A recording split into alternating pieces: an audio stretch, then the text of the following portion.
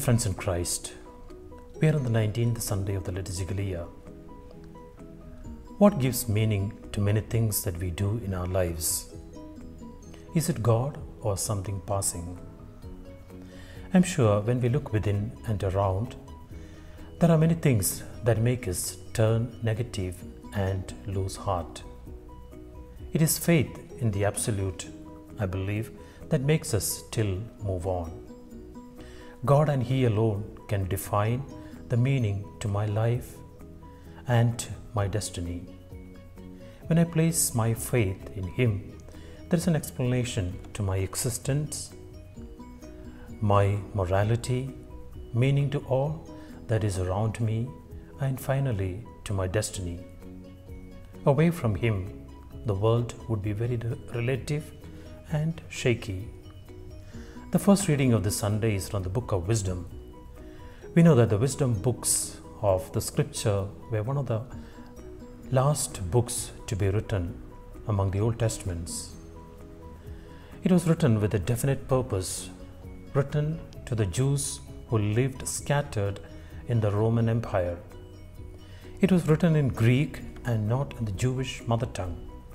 Hence, the Jews did not consider it as part of the scripture. Many sections of the Christian sects too do not include these wisdom literature in their versions. The context of the writing was that many Jews were influenced by the pagan practices while living among them. The writings were to call them back to their true faith by reminding them of Yahweh's personal intervention in their history all through. In our lives too, there are moments when we miss the Lord who walk by us and go astray on paths that are made our own. In moments such as this, we too need to hear Him call us back. A look back to our old days of faithfulness and closeness to the Lord can restore us back to His love.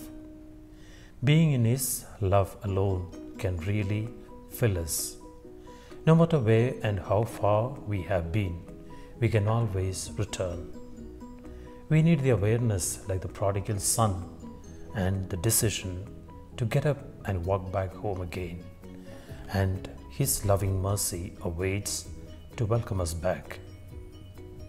The second reading from the letter to the Hebrews is a treatise on faith. Here is a classical definition of faith. It is a realization of what we hope for and the proof of things not visible. This defines in a sentence all that is implied by this great divine gift called faith. The reading goes on to define faith as found and practiced in the lives of their ancestors, starting from Abraham, Sarah, down to the sojourn to the promised land. Faith, I am sure, is an important dimension that makes many things meaningful to us.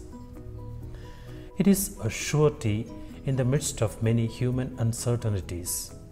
Faith is certain because it is defined from God's side and not from ours. Hence, let's look at what it is to live by faith. Faith is a journey from self to God. The focus is put on God and not on me. Faith is a surrender to God's will and plan. It is His will that I realize when faith is rich in me. Faith is a sacrifice.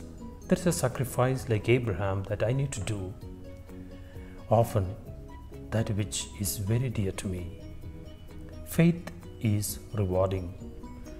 To all of this is His reward because having Him is more than having all else.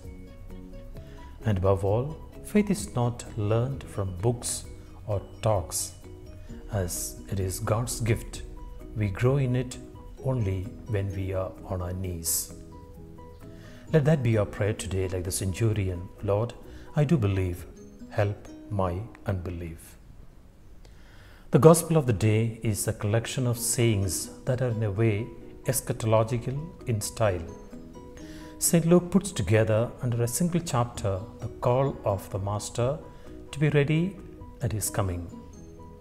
The way to do is to live this life's journey in faith and love. Faith is that which should direct us to God in everything that we do, and this faith is to be expressed in love to our brethren. And let our prayer be, Lord, we come to you with hearts that are heavy. With our wavering faith, we stand before you. Open our hearts to love you more, our minds to know you more, and our lives to live for you alone. Increase our little faith, lead our faith to express it in love of our brethren. Glory be to the Father, and to the Son, and to the Holy Spirit, as it was in the beginning, is now, and ever shall be, world without end. Amen.